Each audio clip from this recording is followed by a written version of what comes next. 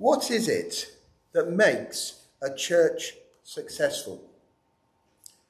What do you think makes a church a successful one? When I ask you what makes a church successful, do you instantly think about numbers, large crowds of people gathering together on a Sunday and at midweek meetings for worship? Or do you think less about the number of people and more about what they do? Are they involved in lots of ministries, both inside and outside the church? Or is a successful church perfectly in tune with the local culture so that you can bring your unbelieving friends along without feeling embarrassed? Or is influence the sort of thing that you think is important? Does the church have a grade A celebrity preacher that is admired nationally or even internationally? Or do you look at Scripture and see what God says? Because ultimately, this is what we need to be doing. Because as people, even as believers, we don't really have the authority to decide what is a successful church. We don't have the knowledge. We don't know what's really going on in people's hearts. And we may be able to define what our dream church is like, but no more than that. It is the Lord Jesus Christ, the head of the church, who is able to determine what church is a successful one and what church is a complete failure. What is important to him is often not what is important to the people of this world. Sometimes even believers get the wrong end of the stick, and we look at a church and think it's successful, but actually it's a complete mess. Our problem is that we often allow the things of this world to shape our attitudes, to shape our thinking, and we forget what Scripture says. Here in Revelation chapter 3, we see the risen and exalted Lord Jesus Christ encouraging a church that is successful. And what makes them successful is not their size, it's not their ministry, it's not their cultural sensitivity or having a famous leader. What makes them successful, what earns them praise from the Lord Jesus Christ, is that they are faithful. They are doing what Jesus has asked them to do. And when we recognize that this is how success is defined in the eyes of Jesus, it means that any church, no matter how big they are, no matter how small they are, can be successful. So we have all sorts of lessons that we can learn from this church in Philadelphia. So let's start having a think about them. And with all of these letters, it's helpful to have an idea about the church and its situation, because some of the things that are written here tie in with what the church was like and the town was like. Philadelphia itself was named after a member of the Pergamon royal family called Attalus. And he was known for having an incredible love for his brother. His brother was the king of the area. And because of this, he was given the nickname Philadelphus, which means love for siblings. It was actually a fairly small city. It was located inland, and it was there at the head of a valley that was incredibly fertile. And it was so fertile, they got lots of crops. It was especially famous for its vines. So they had lots of grapes. It was famous for that. But this fertility came with a terrible cost, because the fertility came from a nearby volcano. It was getting coated with ash and things every so often. And the city itself was built on a fault line, which meant that they got an awful lot of earthquakes. And they were quite big earthquakes. In fact, in AD 17, the city had been destroyed. But because it was in such a good spot and the land was so fertile, it was quickly rebuilt. But it meant that the people never had any real sense of permanence, because they always had to have that bag by the door so they could get out quick. Because as soon as there was an earthquake, all the buildings cracked and they were living outside the city walls until they could rebuild it. This was a city that never really knew how much longer it had left.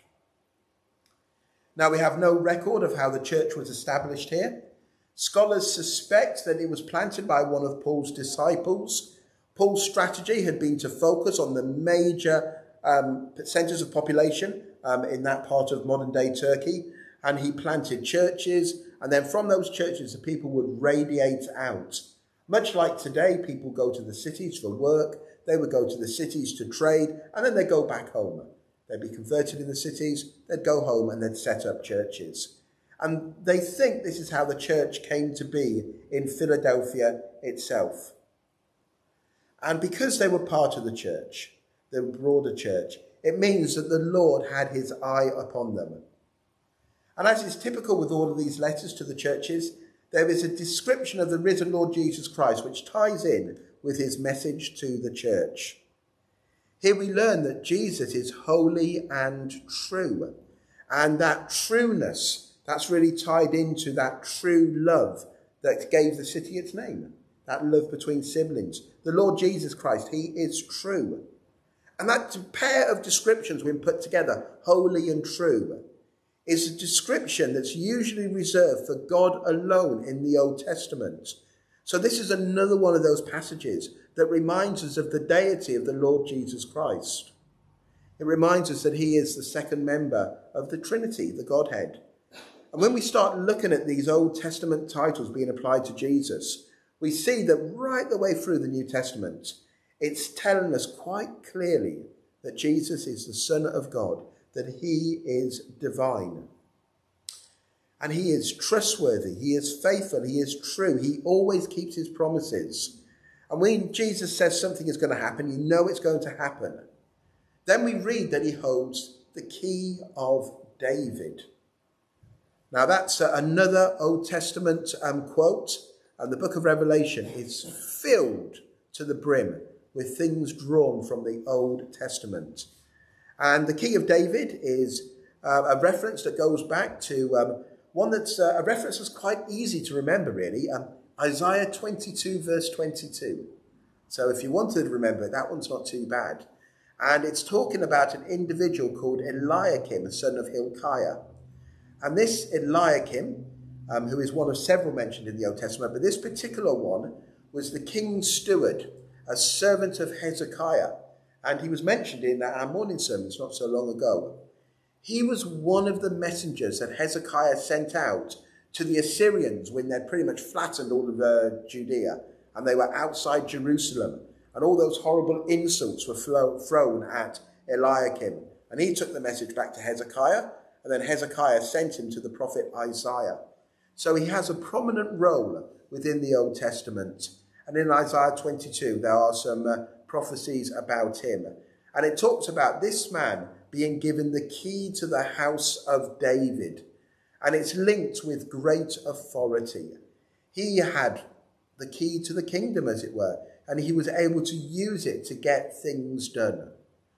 And this authority is just a picture of the greater authority that the Lord Jesus Christ has, because he is the greater son of David. So the key to the house of David really belongs to him. Now, being a key holder always gives someone both authority and responsibility.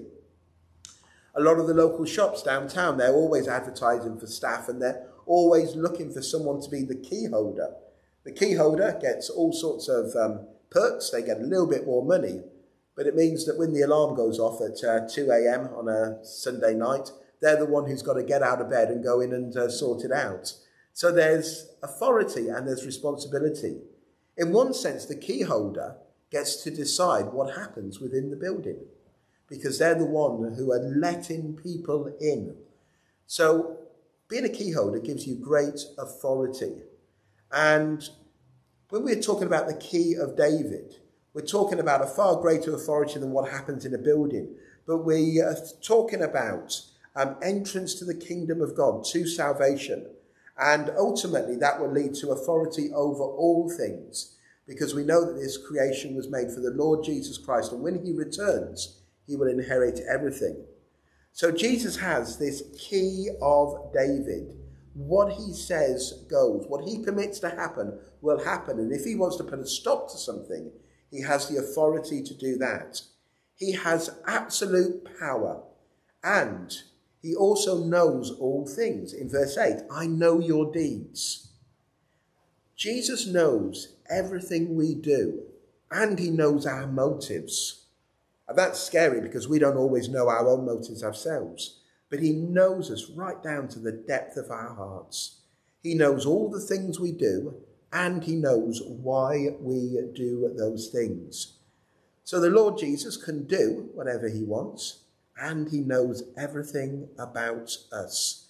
And this is always reassuring for believers, because we know that whatever situation we find ourselves facing, it's not outside the control of the Lord Jesus. And he also knows where we are as well, how we really feel about something. And that's really helpful when we turn to him in prayer. So we have this description of the Lord Jesus, holy, true, absolute authority, who knows everything. And we need to remember that he is the one that we are called to serve.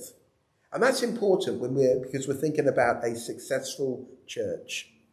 And when we all remember that we are servants of the King, we are servants of the Lord Jesus Christ, it helps us get the right idea about what success is. When we start looking to the world for their definition of success, are we really serving the Lord Jesus Christ? We are serving the Lord Jesus. It doesn't matter if you're a new believer sitting in church for the first time, or if you are the head of a denomination with hundreds of churches. We all have the same master. And he is a loving and gracious King.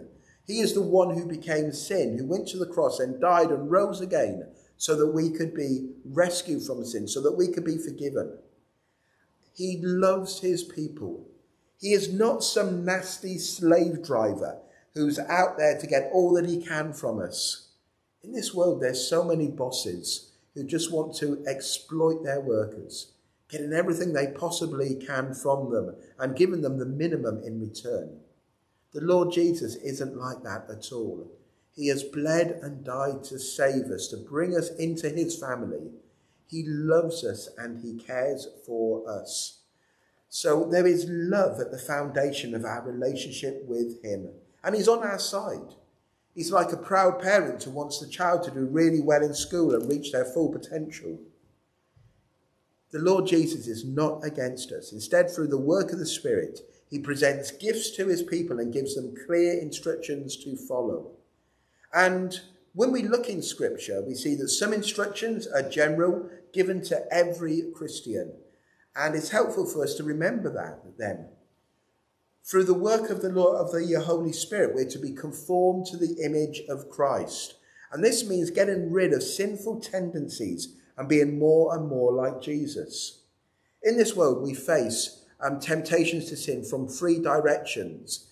There's Satan and his hordes who will tempt us. There's the things of this world which will seek to seduce us. And then there's indwelling sin. We all have that sinful desire still in our heart, what the Apostle Paul called the old man. And that just wants to sort of get in control and take us back to what we were. And fighting against that is really difficult. But when we're moving in step with the Spirit, he helps us to put these things to death so that we can be conformed to the image of Christ. And if we're honest with ourselves, most of the times we slip and make mistakes. It's not temptations from the devil. And it's not the seduction of the world, but rather something bubbles up from inside and causes those problems. So we are to be conformed to the image of Christ. Believers are also called to be a loving community that shows genuine care for each other. We are on the same side. We are on the same team. You know, it's hard enough being a Christian in this world without people arguing with each other within the church. We need to be a loving community. We're also called to be a holy community. So we should personally be trying to put sin to death. And as a group of believers, it means that when we see someone who's doing something wrong and they refuse to change their ways, then it's right that we put a spotlight on them and call them to repentance so they can be brought to their senses and get back in step with what Jesus wants them to do. So we are personally to become more like Jesus. We're to be a holy, loving community. And all Christians are also called to be a witness for the gospel through word and deed, showing the love of Christ and telling others about the good news about Jesus. So those things are for every believer. But then he also gives specific instructions to individuals. There's a special place, a unique place that each and every believer has in the kingdom of God. And we need to be sensitive to his voice and put this into practice. The Lord Jesus is the one who decides what gifts and skills and abilities that we get. And we're called to use these things for his glory. And we use these things for his glory by serving his people. So we are given different abilities and gifts in order to serve him by serving within the church. And we're all different. We've all got different skills, abilities, and gifts. So to be faithful to our calling, it means that we should be seeking to do all of these things. We're not perfect, we make mistakes, but that is what we should be doing. And it's what Jesus expects from his people. And in the case of the church in Philadelphia, they had fulfilled this calling. The Lord Jesus, the holder of the keys, had placed an open door before them. He had unlocked a door of opportunity. And for this church, situated at the gateway to a fertile valley, controlling who went in and out of it, it's a very apt image, isn't it? And this church had gone through this doorway and they had been faithful. And this open door is considered by many scholars to be an opportunity to witness within the town to a specific group of people. Now, like other believers living in Turkey, being a Christian was hard work. There were the trade guilds and the imperial cults, all that was going on. And they also had an additional problem here. There was a Jewish synagogue that was filled with some quite liberal Jews. And we know this from Jewish writings at this time. Books written around this time describing how the Jews, the diaspora, had spread out across the Roman world. And some of these Jews, they were trying to understand the scriptures, and while they may have rejected the Messiah, they were looking at the Bible. But other Jews had compromised. They'd gone, they're described as liberal Jews. So they hadn't remained the distinctive people that God wanted them to be. Instead, they'd gone, it doesn't matter. Join the trade guilds, it makes life easier. It doesn't matter if you burn the incense to Caesar. And what was so sad was that they had opt-outs to these because they were a recognised religion. They wouldn't be persecuted by the Romans, but they joined in anyway. They weren't keeping the Jewish law, they were blending in with the people, and they had clearly persecuted God's people as well. So these were people who had the word, and they were ignoring it, and then they were persecuting Christians. And this sort of explains verse 9, where Jesus says, I will make those who have the synagogue of Satan, who claim to be Jews though they are not, but are liars. I will make them come and fall down at your feet and acknowledge that I have loved you. So the Lord Jesus is saying about these liberal Jews with their dodgy lifestyle, they're just pretenders. They're just false. And it's believed that this open door of opportunity given to this church is to reach out to these people. And we can see that some of them are going to recognize who Jesus is and how Jesus loves the Christians. And that means they're going to recognize that Jesus is the Messiah. The Jewish people had been waiting for hundreds of years for the Messiah, the anointed one, the special one that God had promised to send. And it's tragic that when he did arrive, the majority of the Jews missed him. Some were converted, the disciples, the followers of Jesus, the first people converted on the day of Pentecost, all of them Jewish people. But then as the church spread out of Jerusalem and into the surrounding regions, we see that more often than not, the people who were trying hardest to stamp out the Christian message were the people who were in the synagogues. So, real difficulty for them. But this church in Philadelphia, they had been faithful. They had an open door of ministry given to these people. They were to go to be a witness to them. And they were some of the hardest people to reach that you could imagine. Yet they are promised that measure of success. But this church had a problem.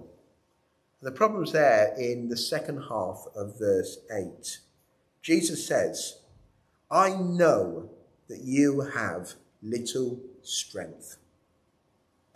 And this suggests that they are quite a small church that's made up of ordinary working class people. A group of people that were easily overlooked and just pushed to the side. They just didn't have the resources that they wish that they had. The bank account is empty. They don't have the key workers they want. They're running on a skeleton crew. If they were a ship, they would not be allowed to set sail because they didn't have enough people on board to man everything. They were weak. It looked like they couldn't do anything. And that's often how we feel. We look at the opportunities that we have to share the gospel and we just wish that we had better resources, more people, more help. But when we do this, we're relying on our own strength. When Jesus gives you an open door, you already have everything you need to faithfully walk through that door. Jesus is not going to open an opportunity to people that he hasn't equipped.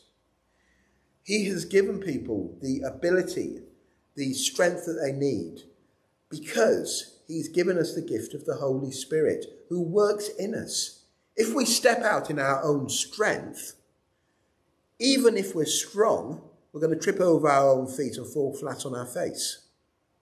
But when we step out, doing what the Lord wants us to do through the open door that he has provided, in his strength, in his power, then we are going in the right direction, faithfully using the resources that God has given us. And then we can expect to see great things happening. And the glory will go to the Lord Jesus, because it is clear that he is the one who is at work. We need to be praying that we will be faithful in what the Lord has called us to do, and pray that the Lord will equip us for any open doors that he sends our way. And when we do this, maybe we will receive a commendation like the church in Philadelphia. You know, what a lovely thing to say. You have kept my word and have not denied my name. Such a faithful church will be rewarded by the Lord Jesus. But they are given some advice in verse 11. Jesus says, I am coming soon. Hold on to what you have so that no one will take your crown. When you're faithful, you've got to work to maintain it. You know, it's so sad because some people and some churches, they look back and they say 20, 30, 40 years ago, we were doing these great things for the Lord. And today we're not doing anything. But we did it all the way back then. And over time, they've let it go. And that's not what the Lord wants. What they did in the past was great. But they still need to be faithful today. It may be that over time, what the Lord wants us to do changes. We know what it's like to get older, so that we can't do the things today that we used to be able to do. Jesus knows all things. He knows what's within our power today, and he won't expect us to go beyond that. So we are to be seeking to be faithful. So we have to hold on to what we've got. Continue being faithful until the Lord returns. And then, as we look at this, we see that the Lord gives them promises for the future in verses 12 and 13. The church in Philadelphia will be protected from an hour of trial because of their patient endurance. Patient endurance is only ever shown by those who are small and weak. The big and the powerful quickly make it known when they're unhappy, and they get things changed. But the weak, the overlooked, the ignored, who don't have resources and influence, have to learn the gift of patient endurance.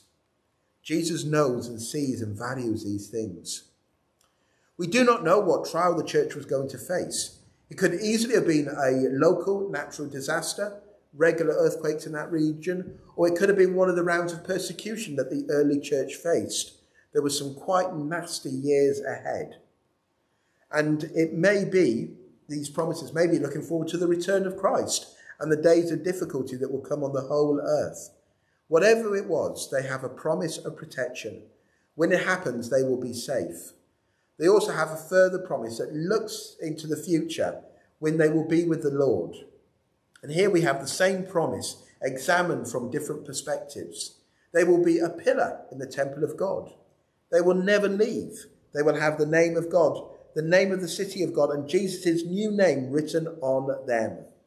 And all of these are pointing towards the believer spending the rest of eternity in the presence of God. And this will be their permanent position.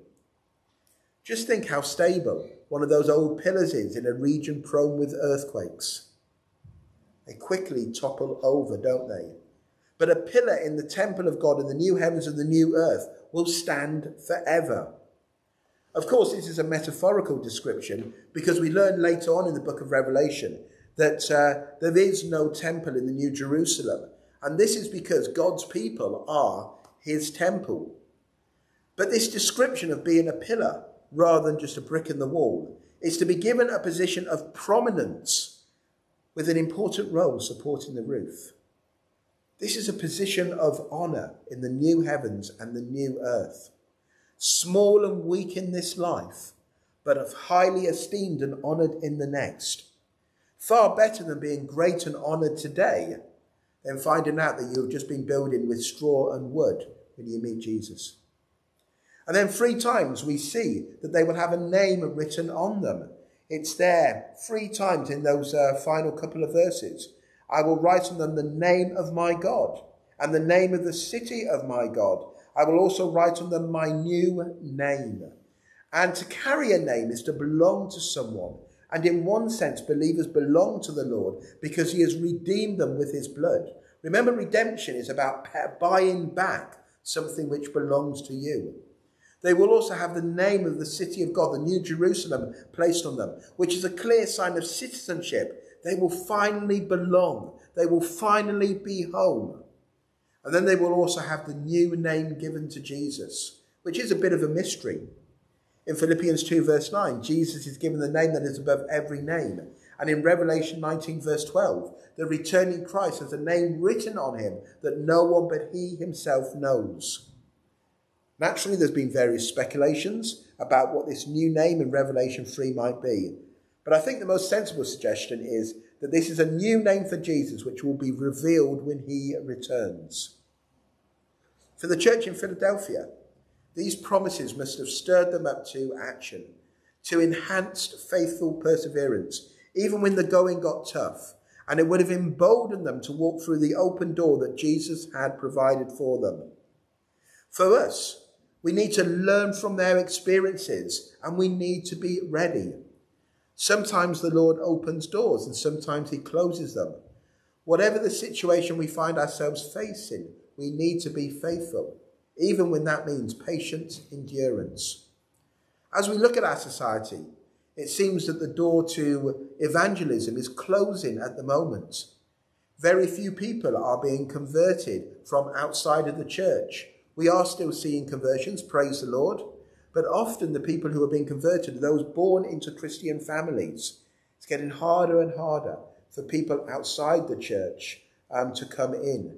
And when we do see people coming in from outside the church, they often have a Christian heritage from long ago. But so many people have turned away and they're just not listening. And our society is becoming increasingly hostile to the gospel. Our influence in society is getting weaker. Our call seems to be to faithful perseverance. Remaining faithful, even when the whole world is against you. However, we also need to keep our eyes peeled for the open door. Firstly, we need to ensure that we are being faithful to the Lord's commands. In our own life, we need to be seeking the Lord's help to get rid of any indwelling sin, and then being sensitive to his voice about anything special that he has asked us to do. We need to be seeking to build a loving community here at Trinity Baptist Church. One of the greatest areas of witness in our society today is disproving people's false ideas about Christianity. And we do this by showing them that the Lord's way is better. In our personal relationships, in marriage, in the way we work, how we run our businesses, how we talk to people, we can show how God's way is better. Any society that abandons God's way is walking down a road covered in broken glass in bare feet. It's going to hurt. Jesus' way has no hazards, and he gives us a thick pair of shoes to wear. People will see that we do not have many of the problems that living a sinful life brings. When people abandon God's way, it often goes wrong, and that brings pain and difficulty. When we follow God's way, we're not immune to the troubles of this world. We live in a creation that is changed and polluted by sin, and we face difficulties. But it's not self-inflicted pain, because we are going in God's way. Secondly, we must not be depressed about our own strength. Yes, Trinity Baptist Church is smaller today than it has been in the past. It is weaker, and many people are no longer able to support the work here in the way that they would like to because they're getting older. But that does not mean that God is finished with us. Instead, we need to trust in his strength, his power, his wisdom. We need to be praying for the guidance of the Holy Spirit so that when the Lord does present us with an open door, even if it's a small one, we can faithfully walk through it. And when we have learnt this secret of faithfulness and the discipline of patient endurance, then we have really learned the lessons that we need from this successful church. Amen.